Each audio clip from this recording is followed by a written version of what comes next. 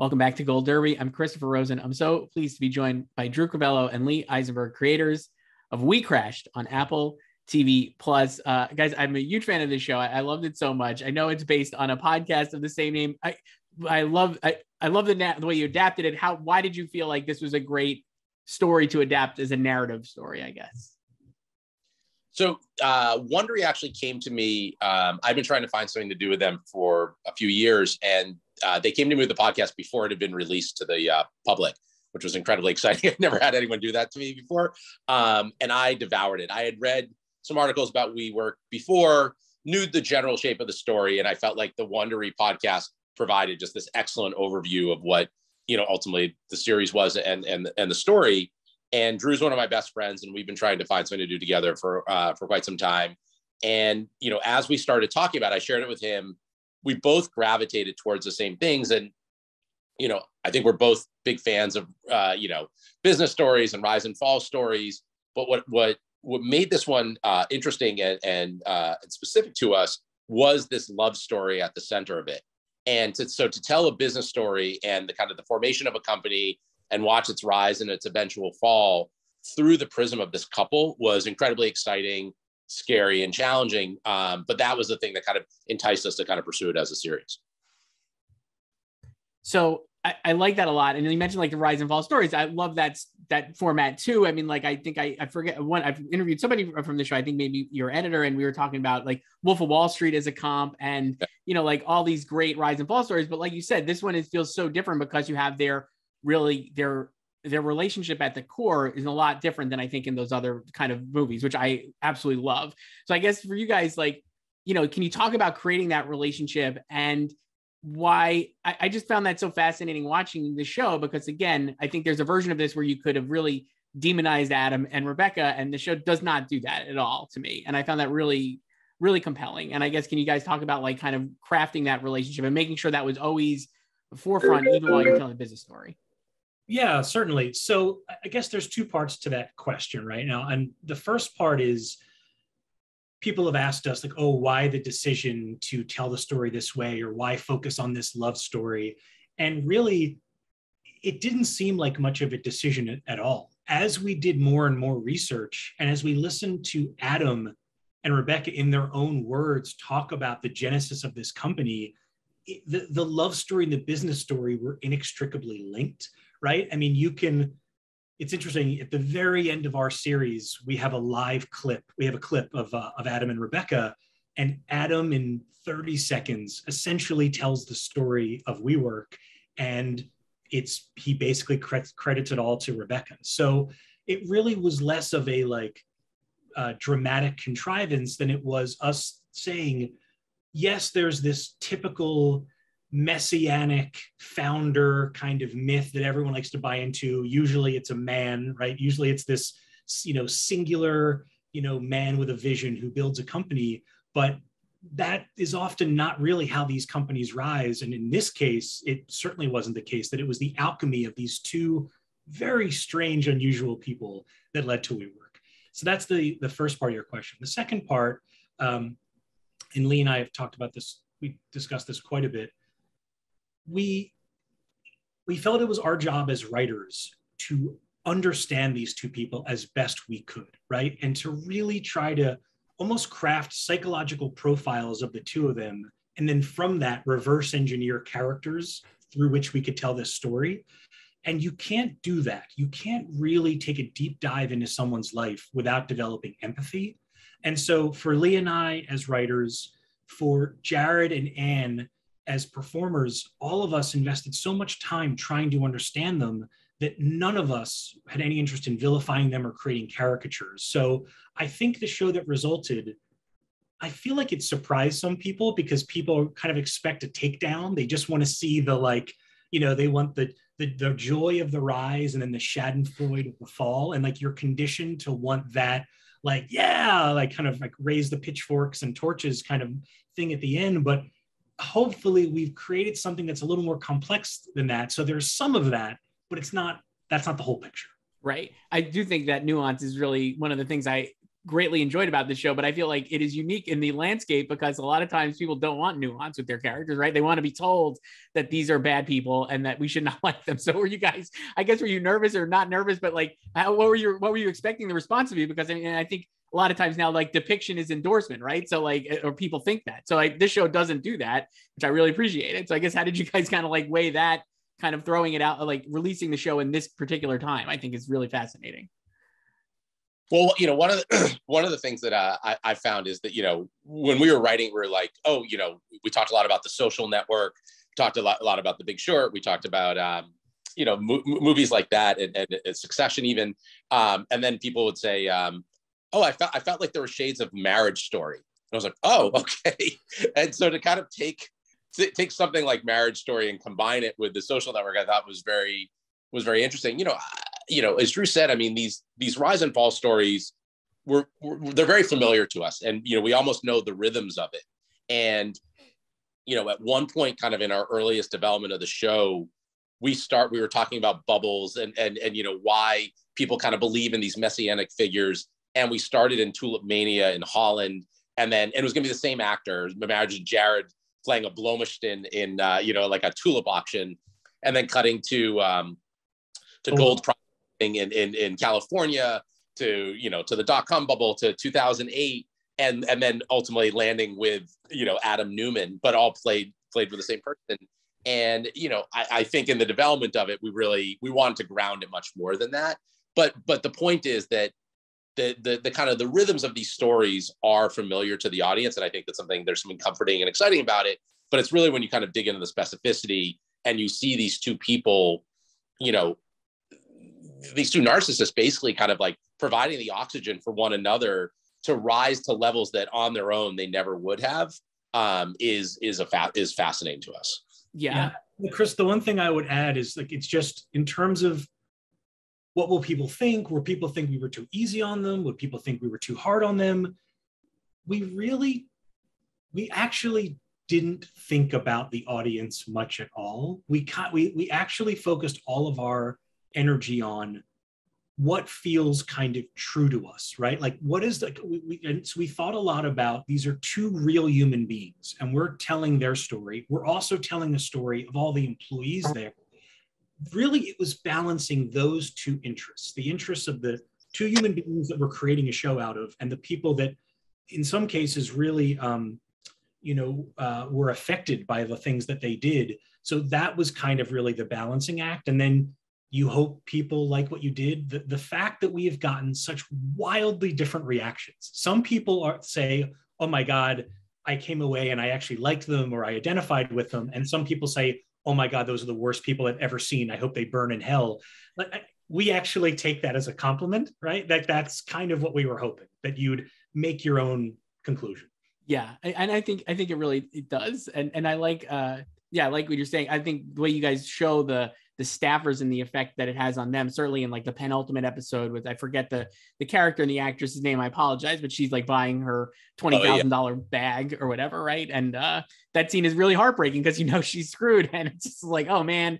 And this is like really, really plays incredibly well. We talking about obviously like Adam and Rebecca and having these incredible characters. You have two of the best actors, in my opinion, like going, Jared Leto and Anne Hathaway. It's a great mix. It's an unexpected mix because I think they both have certainly different approaches to the craft.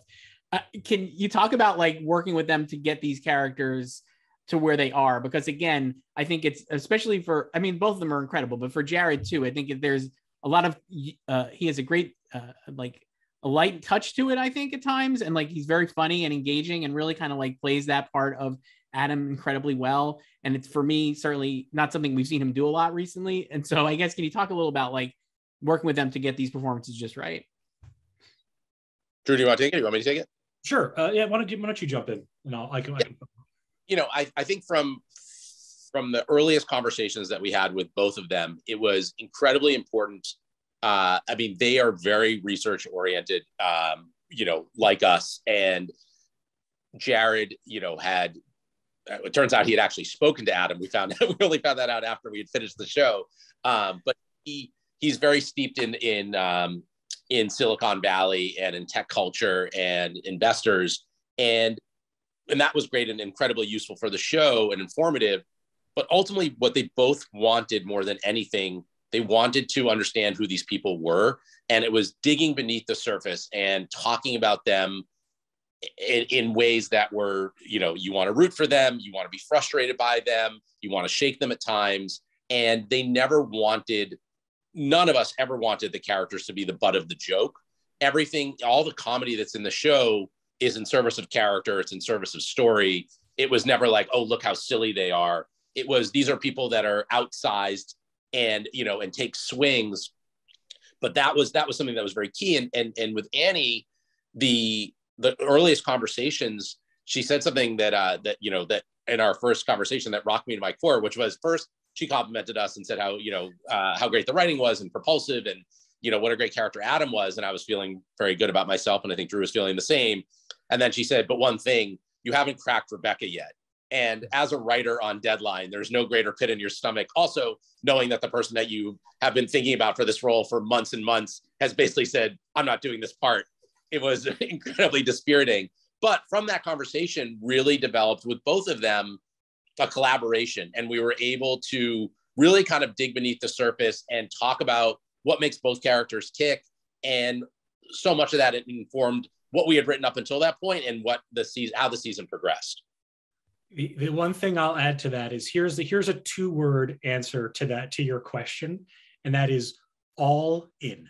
These are two people that, like, I think generally in their lives, they're all in, but they were just all into these roles in a way that was, it was kind of breathtaking. You know, as Lee said, from research to Annie was studying for hours to be a, yoga, to be a yoga instructor. And, you know, it's just, and Jared's sort of immersion in the accent, it was just utter dedication for, and again, this is not a movie, this is a limited series. So for months and months and months and months.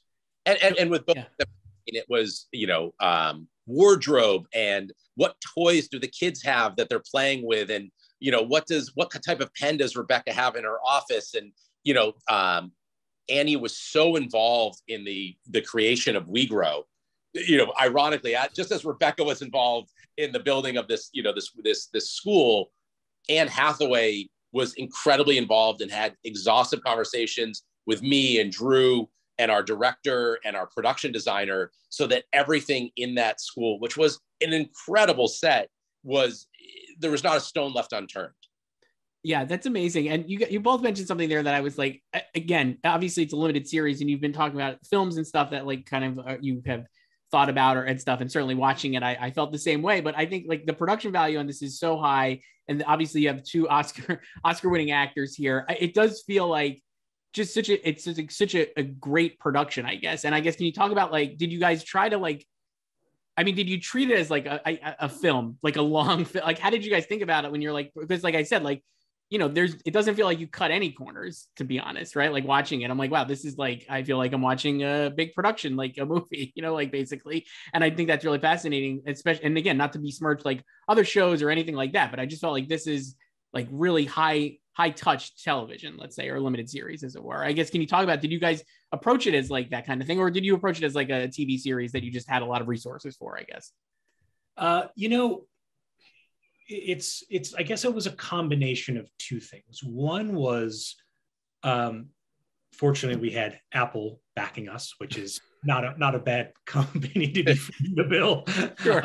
That's so, and I will say about them, we turned our pilot and story format, story Bible, whatever you want to call it, in on a Friday. By Monday, they had greenlit us to series. And that was before we had Jared and Annie. And so there was just absolute conviction and belief about the show from the get-go. So that is tremendously helpful, which you don't always get.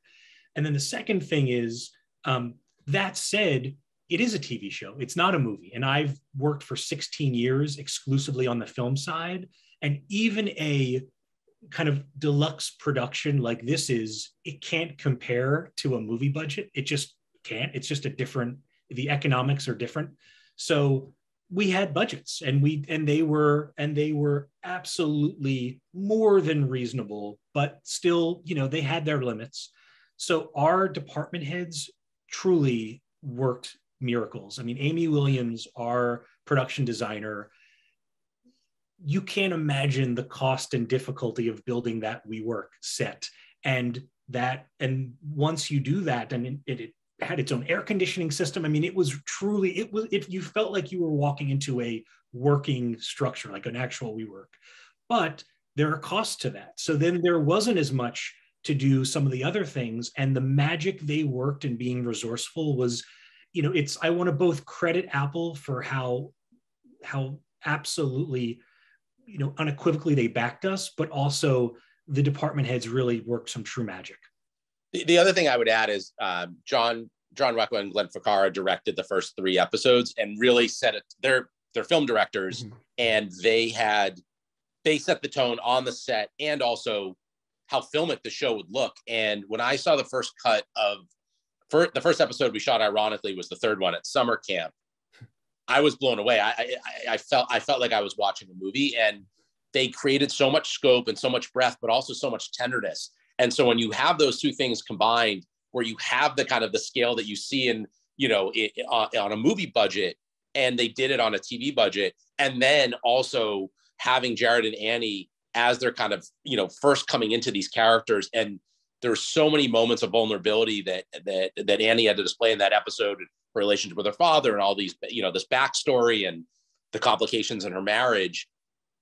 For both of them, it was so fascinating to kind of see it come alive. And we, as Drew said, I mean, to a department, we had best in show. I mean, Jen Malone, who was our music supervisor, did Euphoria, which, is incredible, and has won Emmys. And every person involved, we really felt like some of it was by accident. Amy Williams I'd worked with in the past, but a lot of the people were our first time collaborators with that we'll continue working with for years to come. It's amazing. Lee said best in show. I think he meant best in class. We don't want to compare Jen to the winner of a dog show. Yes. I knew what he meant. That's very funny. Yeah. I wanted you. We have to wrap up here shortly, but I go back to one thing, Lee, you were saying earlier about like having Anne Hathaway be like, "Oh, you didn't crack Rebecca yet." What was it that cracked Rebecca for her, I guess, or what was there a specific moment where you guys felt like where she was like, "Yes, this is the character," I guess. Yeah, it's what we all kind of came to was this notion of someone who sort of throws themselves from identity to identity, right? Like this sort of searcher that says, I'm a yoga instructor. No, I'm an actor. No, I'm a marketing, officer. No, I'm actually a coach. And just the kind of dangerous psychological high wire act that is behind throwing yourself into these identities, because when they don't work, where does that leave you? So we felt like that was really the case with the real Rebecca, and it Annie helped us bring that to the fore. And the thing I would add with it too is that, and what we talked about with her is she's not casual about it. I mean, I think we know people in our lives. I think everyone knows someone who is a little bit of a drifter, and they kind of try this and they try this out. We believe that Rebecca was someone that with all of these different steps, there's nothing casual about it. She is taking all of the acting classes. She is going to India to study enlightenment. She is becoming a practicing yogi. Like all of those things take time and effort and passion. It's not simply, I've decided to be a yoga instructor and I take a class once a week. And so that was something that kind of passion and intention was something that really came through. Yeah. I love this show so much. We probably talk about it for much longer, but we do have to wrap up here. Drew Crevello and Lee Eisenberg, creators of WeCrashed. All the episodes are streaming on Apple TV Plus. I suggest watching them because they're great. Thank you guys for doing this. I appreciate it. Thank you so much, Chris. Appreciate it.